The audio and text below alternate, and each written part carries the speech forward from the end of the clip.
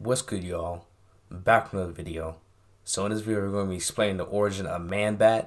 So if you like what I say in this video and you like the content that I have on my channel that includes Batman, Spider-Man, or video games featured on my channel, be sure to like the video and subscribe to our channel. Turn on post notifications so you don't miss anything in the future.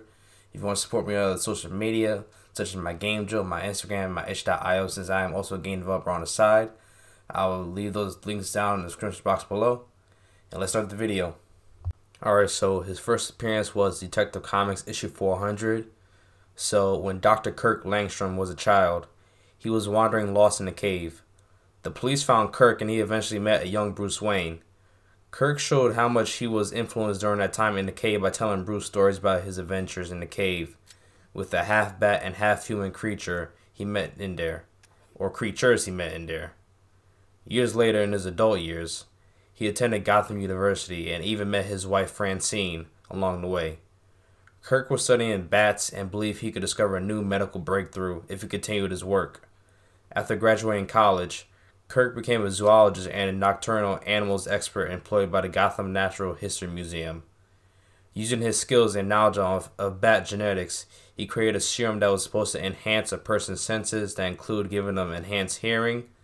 So he tested it on himself, and we all know his comics, so at least one thing went wrong, and Man-Bat was born.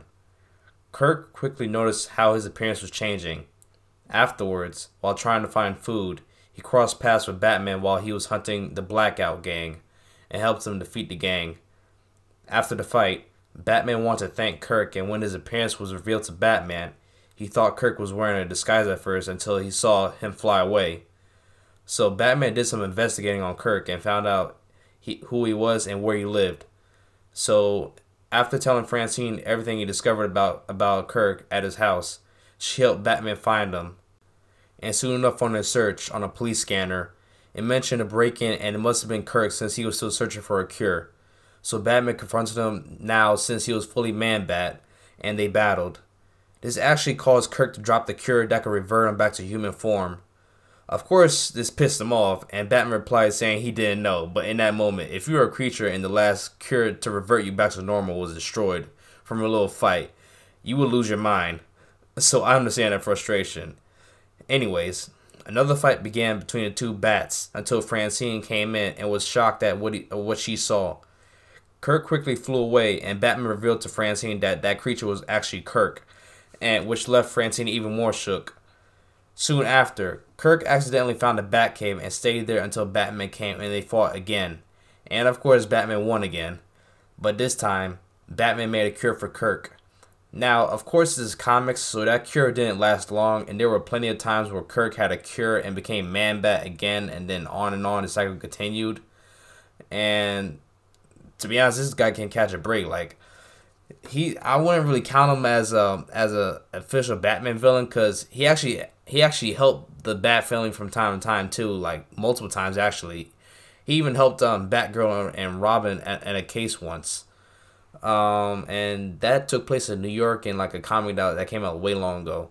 So we're gonna get into his abilities, which the first one is agility, the second one is claws, and then he has good intellect and genetics, chemistry, and bats of course.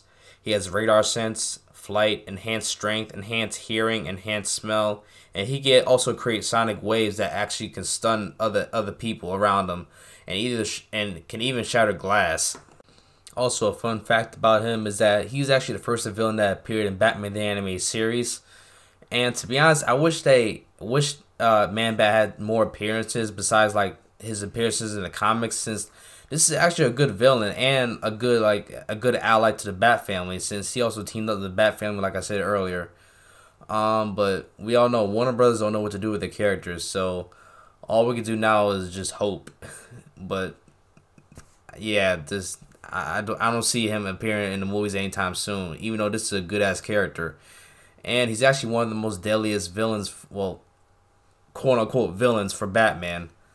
But besides that, that's going to be it for this video. If you learned something new and you like my content on my channel that involves Batman, Spider-Man, or video games featured on it, be sure to like the video and subscribe to the channel and turn on post notifications so you don't miss anything in the future. If you want to leave a comment down below by leaving a fact on Man-Bat, or just bringing up a discussion that you want me to go over in another video, Leave that in the comment section below. If you want to support me on other social media, such as my Instagram, itch.io, and my Game Jolt, I'll leave that in the description box below, since I'm also a game developer on the side too. And I'll see you guys later. Peace.